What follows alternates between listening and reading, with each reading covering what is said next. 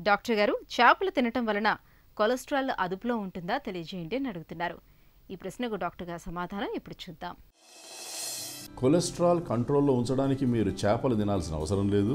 చేపలు తింటే దానికి కొలెస్ట్రాల్ తగ్గే మాట ఎట్లా ఉన్నా దాంతోపాటు వచ్చేటువంటి చాలా వేరే రకాలైనటువంటి రోగాలు వస్తుంటాయి. Non vegetarian food is equal to high cholesterol.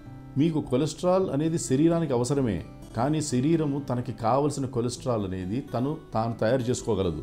కాబట్టి మీరు జీరో కొలెస్ట్రాల్ ఫుడ్ తీసుకున్నా మనం తీసుకునేటువంటి మాంసకృతుల్లో కార్బోహైడ్రేట్లలో ఫ్యాట్స్ నుంచి మన బాడీ కొలెస్ట్రాల్ చేసుకోగలుగుతుంది. కానీ చాలామందికి తెలియని ఒక రహస్యం ఉంది. కొలెస్ట్రాల్ని బ్రేక్ చేసేటువంటి ఎంజైమ్స్ మానవ శరీరంలో లేవు. మేక్ చేయడం అంటే కొలెస్ట్రాల్ని తయారు చేసుకోగలుగుతుంది, కానీ కొలెస్ట్రాల్లో ఉండే ఆ కాంప్లెక్స్ 27 కార్బన్ స్ట్రక్చర్ని బ్రేక్ చేసే ఎంజైమ్స్ హ్యూమన్ బాడీలో లేవు. కాబట్టి మీరు బయట నుంచి తీసుకునే కొలెస్ట్రాల్ మీద చాలా జాగ్రత్త పెట్టాలి.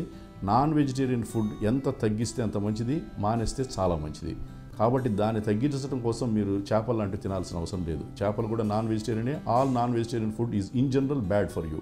ఒక హార్ట్కే కాదు, నాన్ వెజిటేరియన్ ఫుడ్ తినే వాళ్ళల్లో కొలానిక్ క్యాన్సర్ అంటే పెద్ద పేగులో క్యాన్సర్ రావడం అనేది కూడా ఎక్కువగా చూసాం. అట్లాగే చాలా రకాల క్యాన్సర్స్ నాన్ వెజిటేరియన్ ఫుడ్ తినే వాళ్ళు ఎక్కువ వస్తాయి. అది కూడా ఇది ఒక కల్చర్ లాగా మారిపోయింది. ఇదివరకు రోజుల్లో బకెట్లు మనం నీళ్ళకి వాడేవాళ్ళు, ఇప్పుడు బకెట్ చికెన్ తింటున్నారు పిల్లలు. శనివారం ఆదివారం వస్తే ఇటువంటి చెడు అలవాట్లు మానుకోవాలి.